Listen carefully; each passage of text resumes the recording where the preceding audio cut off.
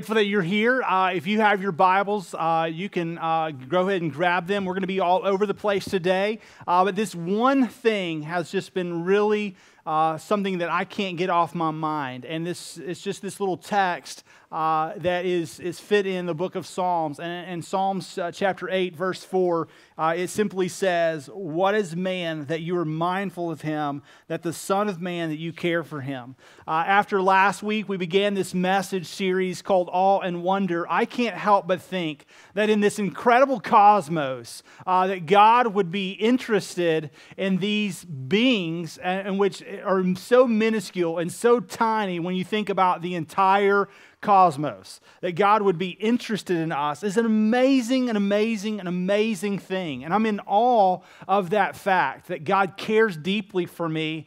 And I don't know about you, but you might think something about me like, hey, this guy is confident. You might think, oh, he's got it together, because you know me in many ways in a limited way for so many of you. Some of you see me on stage on a Sunday. You might run into me at a restaurant. But here's what I want you to realize is that I am totally insecure in many ways. That there are ways that I look at my life, and even as I think about, as I walked out today on this stage to teach you the Word of God, how insecure I am in that. That there are so many weekends that I get up here and I'm like, Lord, I don't know if what I'm going to say is going to connect with anyone. And I'm nervous and I've got butterflies in my stomach. And listen, that never goes away. Like, I don't get out here and go, hey, man, I think I've got this message that's so killer that everybody has to be here this weekend. Like, that's just never what happens in the depth of my soul. Every Saturday, I spend time thinking about what I'm going to do, and oftentimes it's just this thought that I can't get off my brain because I'm like, I'm not sure if I'm totally prepared. Maybe I've got some finishing touches. And so I walk around and literally I have a pen in my hand, and all morning I just continue to write and mark out and scratch out. And I do it all day, even up to the point of just a few minutes ago. I'm still writing, correcting, doing all these different things. And I tell you all that because as I was reading through the scriptures this week, I'm in 1 Corinthians chapter 1. I stumbled across a text that was just really meaningful and rich to me. In 1 Corinthians 1, it just simply says, as Paul's writing to the church of Corinth, he just says, hey, I want you to know that in every way you are enriched in him in all speech and all knowledge, even as the testimony about Christ was confirmed among you, so that you are not lacking anything in any gift as you wait for the revealing of our Lord Jesus Christ, who will sustain you to the end. And I don't know about you, but as I was reading just this week, that I happened to read that on Monday and again on Tuesday, and I shared that even with my community on Wednesday night as we gathered our journey group. I was like, listen, I don't know about you, but this is just kind of the message that I have for you guys and even for me, is that isn't the Lord sufficient in all things? In all of our weaknesses, He's strong. In all of our inadequacies, He is enough. And it's just hope and confirmation to me today that He is mindful of me. God, who are you that you would be mindful of us as men? Like as minuscule as we are and all that you have created, the vast span of all that you've done, Lord, you are concerned with me. And not only concerned with me, but you have equipped me for everything I need in the gospel. That because of your Son, because of Jesus, because of His death on the cross, His bloodshed and His resurrection, I don't have to walk through life aimless in a pursuit of nothingness. That everything I do under the sun is not toil and just meaningless, as Solomon would say, but it has a purpose, and God is enriching me, and He cares deeply for me. I don't know about you, but that was really incredible as I read that this week. And the reason I say that is because oftentimes you may wonder, well, how do you know that God has a purpose and a plan for you? And how do you know that He really has a desire to do something in your life? And how do you know that? And here's how you know it. It's because you begin to study the Word of God. It's that you begin to allow His Word, not just spoken, but also written, to be saturated in your heart and your life. And so here's what I want you to see today, is that God is mindful of you in this way, that He gives you His Word. have a problem right now in finances or in your marriage or in your workplace, or have a struggle in relationships, or maybe you're just seeking wisdom on where it is that God would have you and your family go as a family to a church, a body of believers to connect with, hey, listen, your word is what allows us to navigate through such things. And the question is what makes this word worth reading? Like, is this word really something we should do? Is it simply because people tell us that? Or is it because it's something amazing about it? And here's what I want you to do. I want you to be in awe of God's word today. I want you to be in awe of what it is that I have in my hands and that you might have in your hands, or possibly even on a bookshelf at your house collecting dust. Why is this important? And there's just a handful of things I want you to see. One is I want you to see the production of this book. The production of this book is absolutely mind-blowing.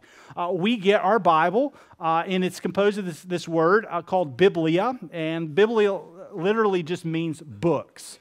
Now, when you think about your Bible, what you need to know is that it's not just one book. It is one book that's composed of many books. Matter of fact, there's 66 separate books in your Bible.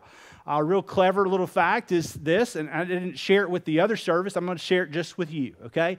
If you have the word new, you have how many letters in the word new? Count them up. Okay, let's try that again because y'all aren't participating, and I know they're not in Edgewood. So let's try that one more time. How many? Three. Okay, now here's the challenge. You ready? Testament. How many are in Testament? You're like, I'm going to give you a second. Go ahead.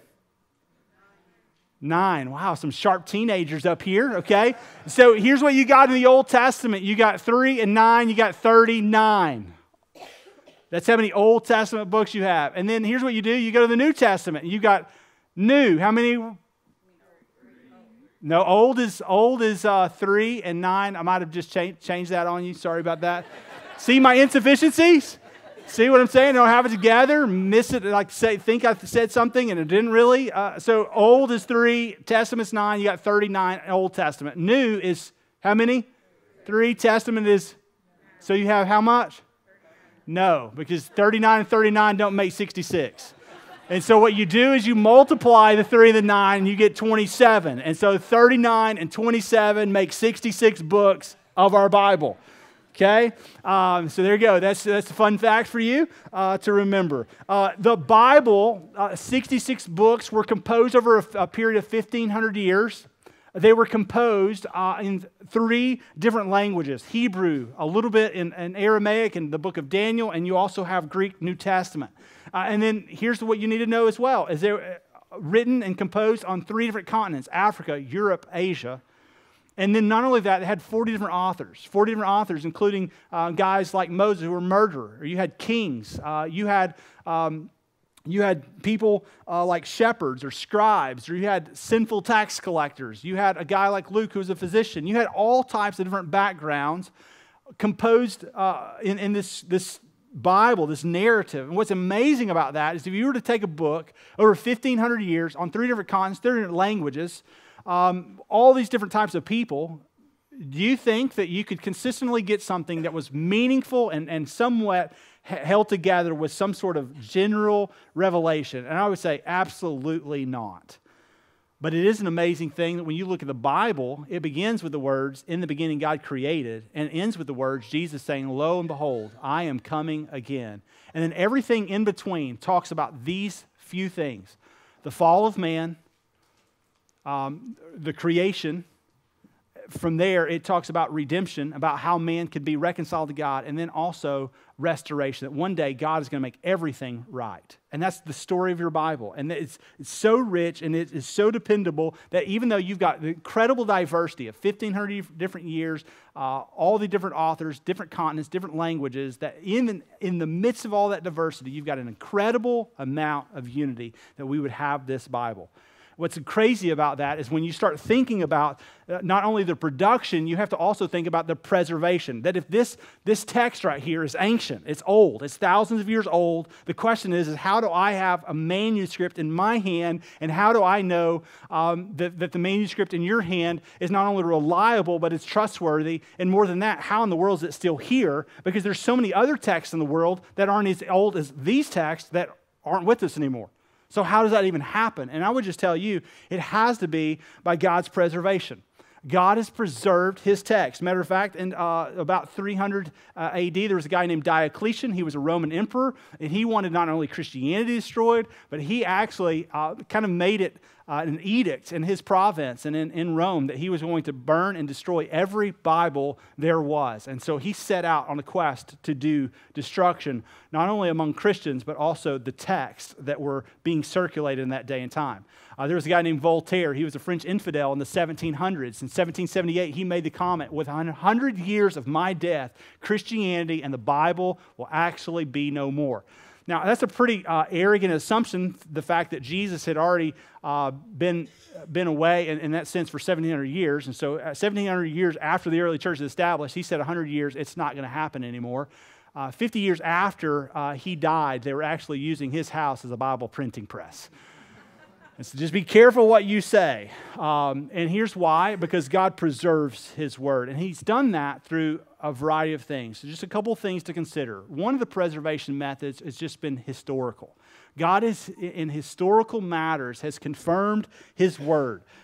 Even though you and I might have had doubts, or those that came before us had doubts, there have been many things that have happened, even in the span of the last 100 years, that have really confirmed the usefulness and the reliability of God's word. In the 1960s, in ancient North Syria, and kind of this community near Ebla, there were 15,000 to 17,000 tablets that produced and unveiled all the cities of the plain, which up to that time, many people debated whether the cities of the plain in Genesis 14 actually existed. Now, two of the cities of the plain that you'd be familiar with are these two cities called Sodom and Gomorrah. And so up until the 1960s, people would say Sodom and Gomorrah didn't really actually exist until they discovered that in the 1960s, and it proved that history was indeed correct. Very similar thing happened with the city of Nineveh. Nineveh, if you remember, there's a guy named Jonah. Jonah ran from the Lord because the Lord told him to go to the capital city of Assyria and, hey, tell them to repent. And Jonah goes, no way, I'm not going. He didn't believe that they needed to have grace and to be able to have repentance because they were so evil. Nonetheless, he finally does what the Lord asked him to do, and the people of Nineveh repent. 100 years later, though, a guy called Nahum, a little prophet in our Old Testament, he writes and goes to this city called Nineveh, and he goes, hey, listen, you might have repented 100 years ago, but the problem is I don't see repentance now. The Lord is going to destroy you. And sure enough, Nahum walks them through methodically how it's going to happen. And what's crazy is it did indeed happen in history. The problem is that no one knew that it happened because we didn't know if the city really existed.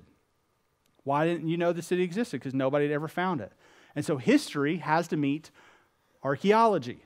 And when archaeological discoveries finally begin to happen, you begin to realize that history is in fact history.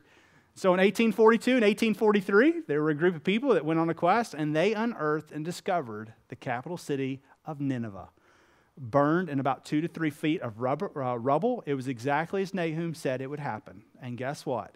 That it just confirms in my heart and my soul, like, Lord, not only are you historically accurate, but archaeological digs continue to prove that. One of the greatest archaeological discoveries in our day and time would have happened in some of your lifetimes was in the 1940s and 50s as a couple of Bedouin shepherds found outside of this place called the Qumran community called what's the Dead Sea Scrolls. The Dead Sea Scrolls unearthed all of our Old Testament books except for one, and that was the book of Esther.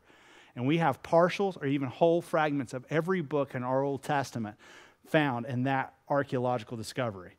What's incredible is if I were to take the book of Isaiah, which is the most lengthy book, and I were to lay it over my actual copy right now, you would be surprised at the accuracy in which it holds. It's an amazing thing. Now, here's the deal. You got to go, well, when did those manuscripts that they found in the Qumran community called the Dead Sea Scrolls, like how long ago was they written? And so what they would say is maybe carbon dating 150 to 300 years before Christ. Not the 700 that we would claim that Isaiah wrote that. But listen, what is the proof that anybody would write 150 or even 300 years before a figure would come and all those prophecies would come true in one man? See, that's what makes the Bible so amazing as well. It's not just the archaeological side of things, but that it never is refuted by other things like prophecy. And so you just got to think through that the things that we have are really important. even science doesn't negate what you see in the text. You can know that the Lord is working in many ways to fulfill things. Oftentimes, what we might even hear somebody say is, well, the Bible contradicts itself, and it contradicts it when it comes to science. And here's what I would just tell you, a quote that I read this week: the Bible never actually contradicts itself. The reason people don't like the Bible is it contradicts their own lifestyle. And so I think that's the challenge. We could say, well, the Bible contradicts itself. No, it really doesn't. What the Bible does is it contradicts lifestyle. And so let me just kind of talk real quick science with you. I could talk hours about the Bible and its productivity in our lives and about all of these different things. Let me just put something in your mind real quickly. There's an age-old question that I think always has stirred us, and that is, what came first, the chicken or the egg? Okay? Hey, so have you ever thought about that? Can I just answer it for you real quickly? The chicken came first. And then you got to ask yourself this question. Well, how old was the chicken when it came? And the answer is, I don't know. Matter of fact, you got to ask yourself this question. How old was Adam and Eve when they came? Because obviously we know biologically that they could conceive and bear children, in which they were encouraged to do. And so how old were they? We don't know. So the question that you got to ask yourself is, how do you carbon date something that you don't know the age of? Because even though I would claim to believe that the earth is not much over, say, 6,000 years old, and you're like, oh, it's millions of years older than that. Listen, I would disagree with you, and I would disagree with science practices in our public schools that would teach such. But here's what I would say. How do you carbon date something that the beginning, the chief creator is God, and which has always been, and you can't carbon date him, he's existed forever, steps into space and time, and he creates something that's mature. How do you carbon date something that was mature? And so I get there's a lot of things happening in science right now. When you think about your scriptures and about your Bible, I want you to realize there is equally as much scientific data out there that would suggest what I'm talking about as something different. But the question you got to ask yourself is, did God create a mature earth? Or did he create everything with eggs, in which when they were produced, they were just merely days old? And I would say he created a mature earth. So when God sets an oak tree into motion, how old is the oak tree? That's something you can talk about and think about the rest of your afternoon. Good luck with that. Pray for you. But you have to think of it in that way. That God creates something mature.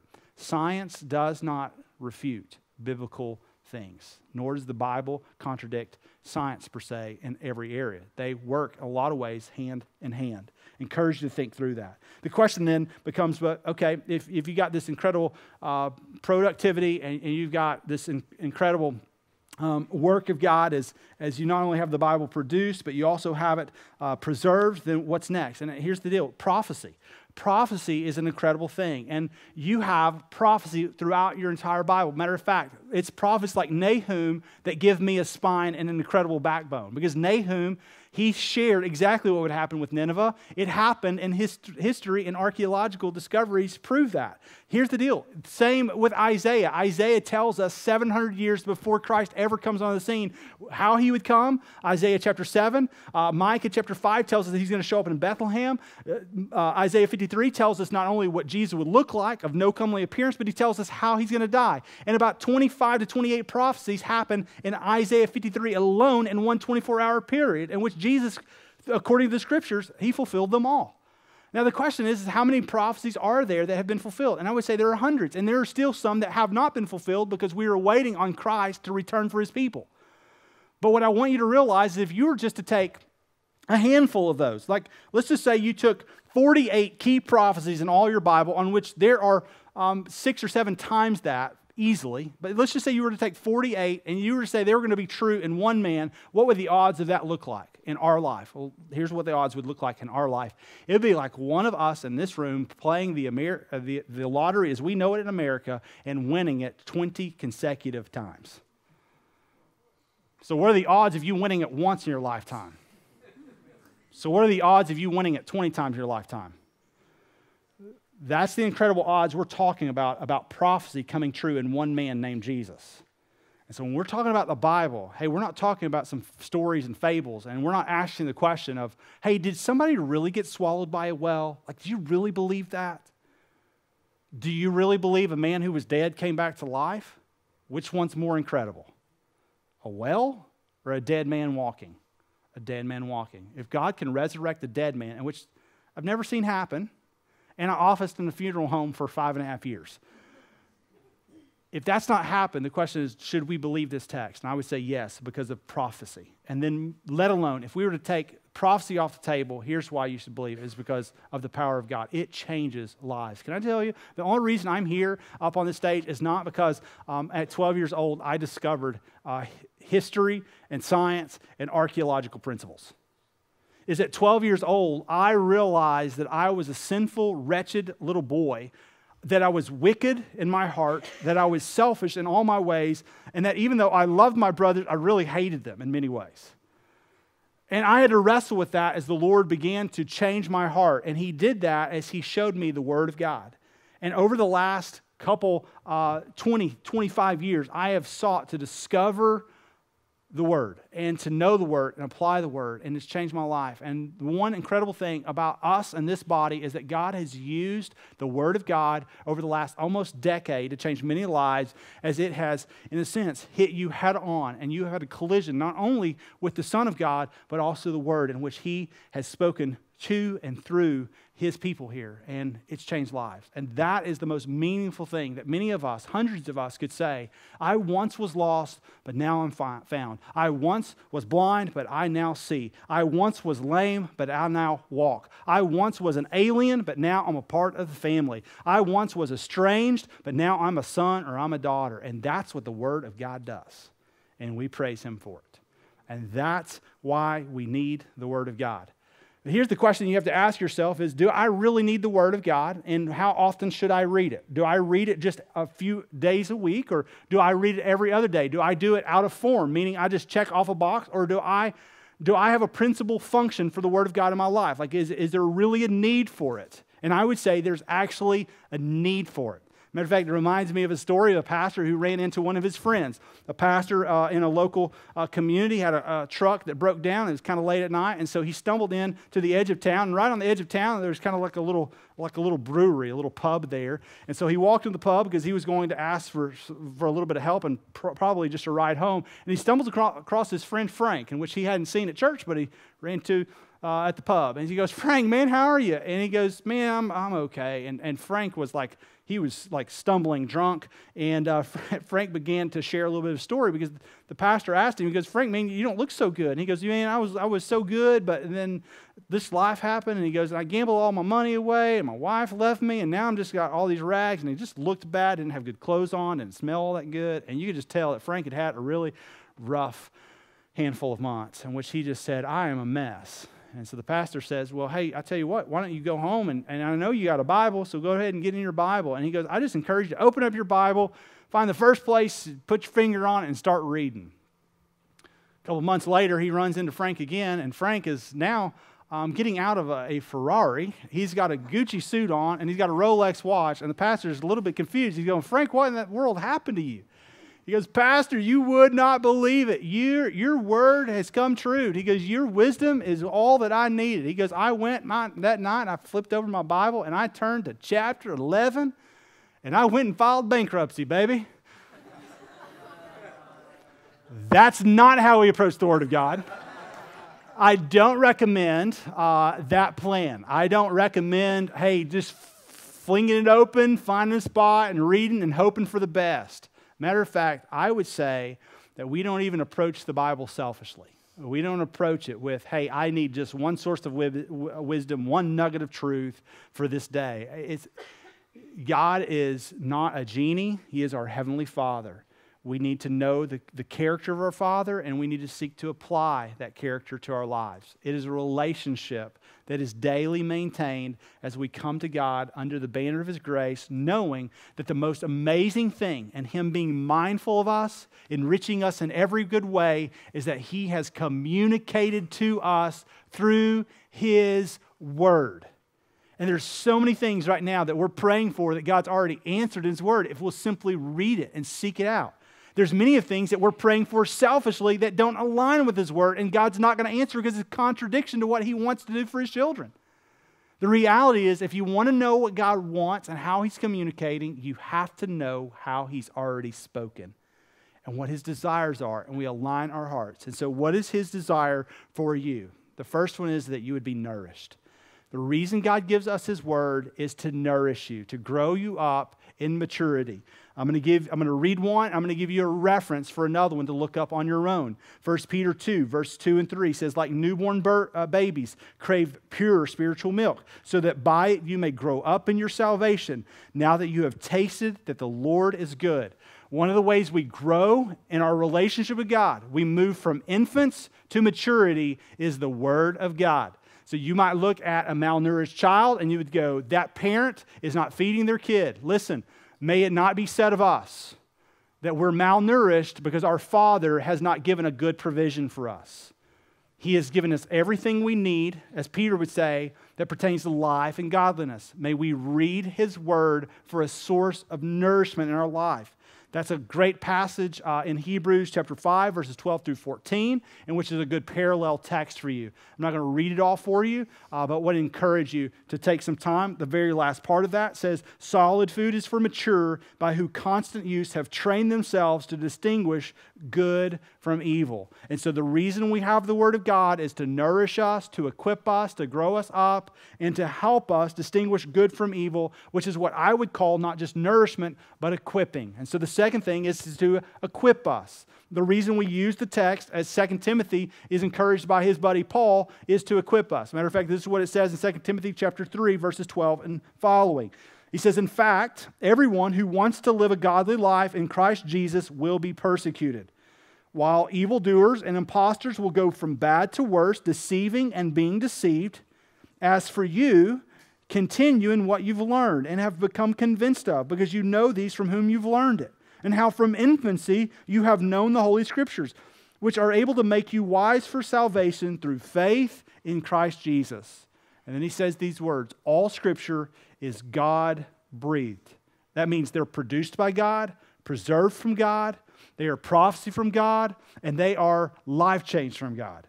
They're all God-breathed, God-inspired, and they're useful for teaching, rebuking, correcting, and training in righteousness, so that the servant of God might be thoroughly equipped in every good work. The idea that he says, he goes, listen, in a world that's difficult, there's evildoers, there's imposters, there are people who are going to scheme, there's an enemy that's real, he wants to steal, kill, and destroy you. He's prowling around, 1 Peter 5:8, like a roaring lion, looking, seeking for someone to devour and destroy. He goes, you need to be equipped. That means you have to be ready against the schemes of the enemy, and God's Word allows you to do that. And so equipping us means that in a world that is going one direction, we would be children going a different one towards our Father. That we wouldn't look malnourished or ill-equipped, but that we would be ready to stand on the truth and the Word of God, which is our firm foundation. Amen? The reason why is because it doesn't just equip us, but it protects us against that enemy that I'm talking about. But it doesn't just protect us against the enemy that's real, but it also protects us against shallow beliefs in our culture.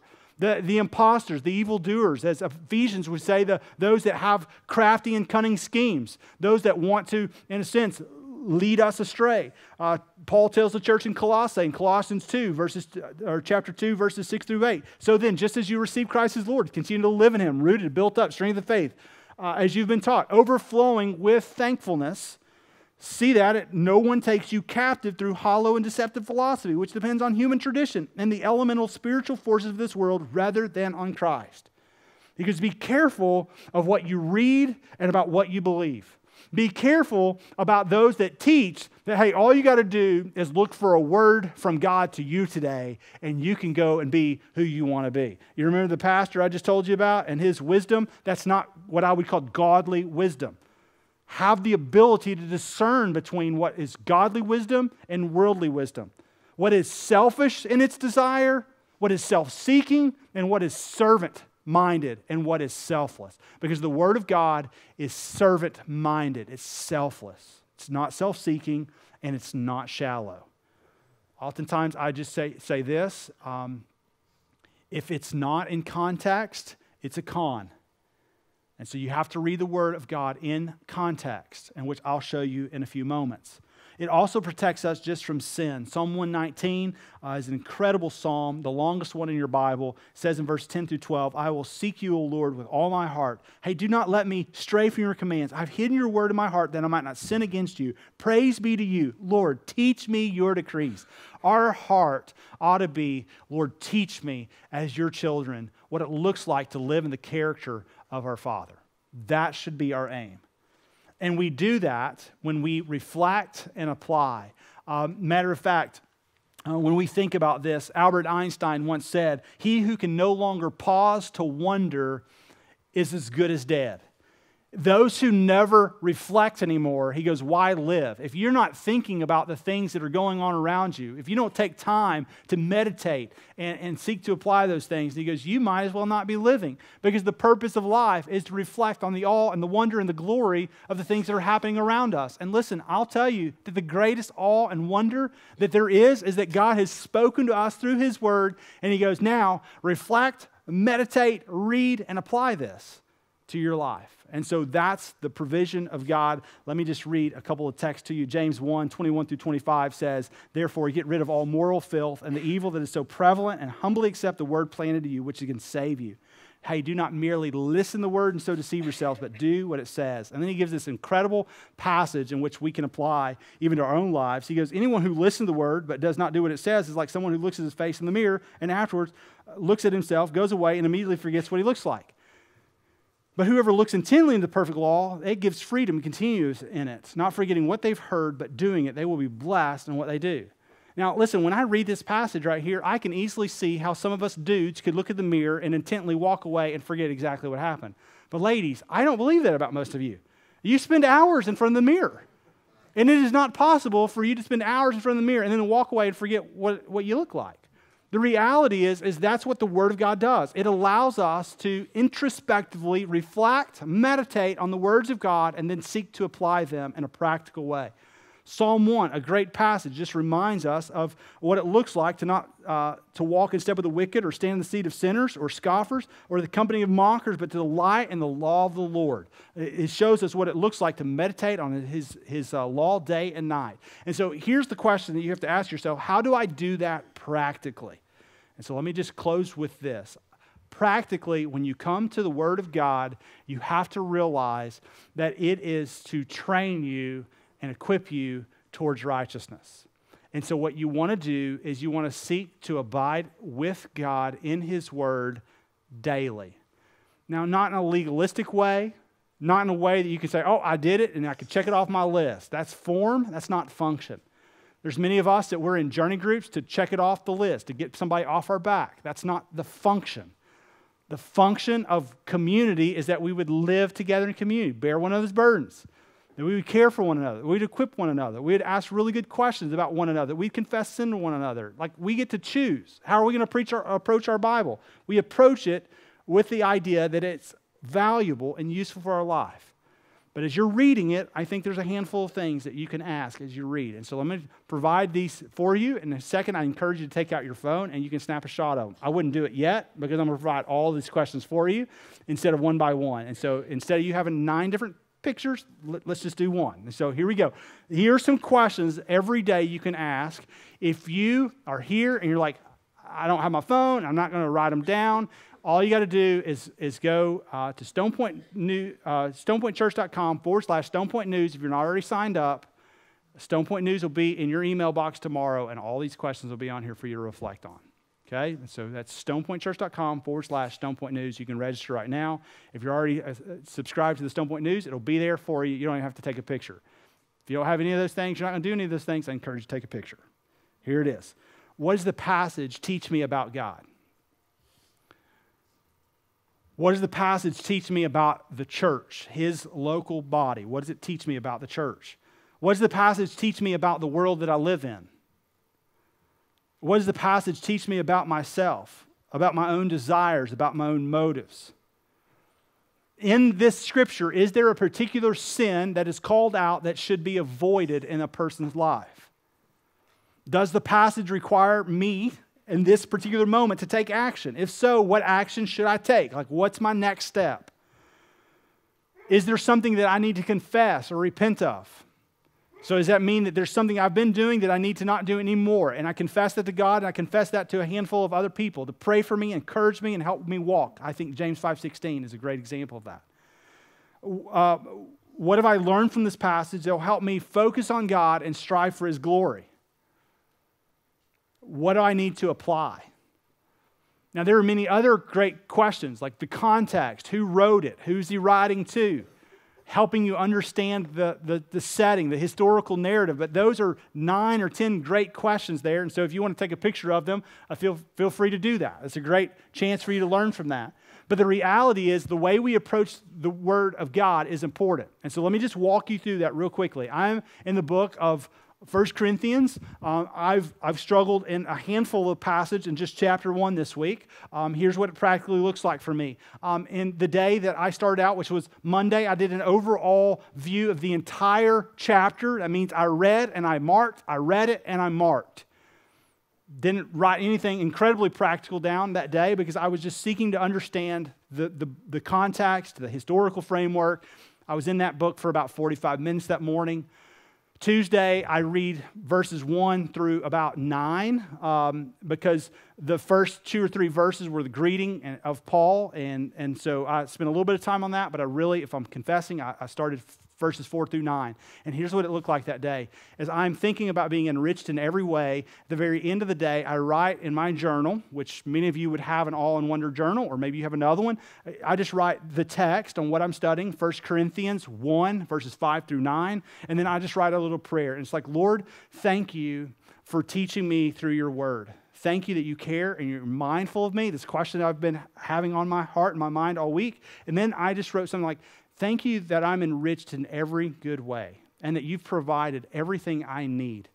That you hadn't left me to my own devices because, Lord, I know, confession, I'm selfish to do what's right in my own eyes. And without your wisdom and without your knowledge, I am prone to leave the God I love. Help me today to walk in your spirit and not in my own fleshly desires. Amen.